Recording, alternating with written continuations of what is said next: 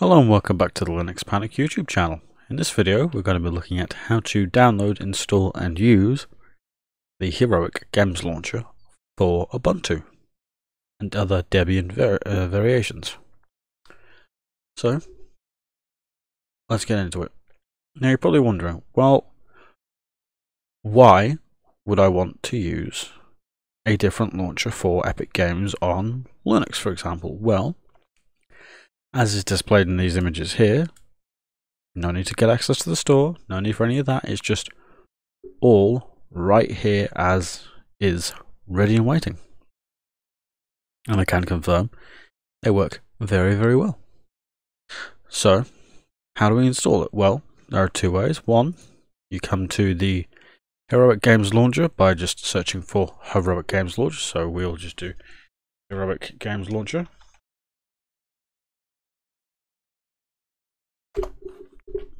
And then we've got one choice. We've got the website or this. So in this case, we're going to be using this. And we're going to come down to the bottom where it says, hey, look, this is what it's built with. This is the versions and all that jazz. And what we're going to look at is we're going to look at the Flatpak installation, because this is the version that I used and I've had no issues with it. So I want to recommend that to yourself as well. So you click it. You click install, to which you'll get a Flatpak reference. As we can see here, that already says 1 because I've already installed it, but it's the same way you'd install any other Flatpak. And you will get something that looks like this on your desktop. So, first thing we need to do is we need to open it and we need to log in. Now, in this case, you can log in with the Epic Games login or the Epic alternative method. I'm going to use the alternative method, so I will return once we've done that, because that requires logging in and revealing that, so please bear with me.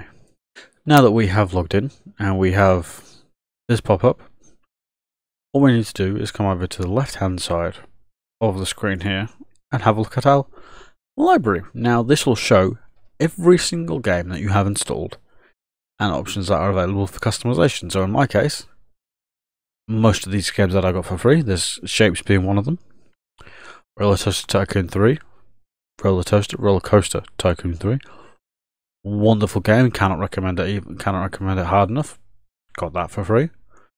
Super Hot, got that for free. Trackmania, got that for free. So these are all available here, ready and waiting to go. It's just all you've got to do is select download. So in this case, we'll do Absolute Drift. We'll select not import game, we'll select install. Now these are the install options here. This is the install path it will go to, the prefix it will use, as well as the Wine version. So in this case, we could give it Wine, Proton 6.3 and 7.0, as well as experimental. But in this case, I just want to use the version it's going to give me. It'll then download and install, as we can see. Absolute Drift is now installed. And we could just launch it. Now, there is also more functionality in the Heroic browser, such as all of the versions of Wine GE and Proton GE that you can then download and use as need be. You can also manage your account, which is this. You can add GOG if you have that. The settings, you change your language, is the theme. In this case, I'm using Midnight Mirage. The install path, the custom paths for Wine and Proton if you've got a different path, as well as any help instructions. Now I'm going to enable Discord Rich Presence because I don't already have that open, which I should do realistically.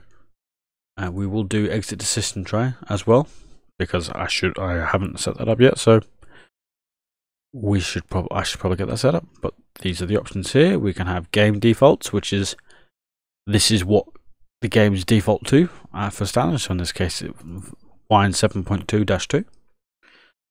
We can get this we can actually show this for FPS as well as Fidelity FX Super Resolution, as well as dedicated graphics card, game mode, all of this just general granular information that you have available, such as the EOS overlay, if you decided to use that. Or just have a quick look at the log. Shows a log here. Game list updated. I've got 116 games and DLC. That's fine.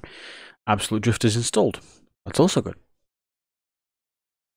So there is a lot of potential as well. As we can see here, there's just the downloads. It's 105 megabytes.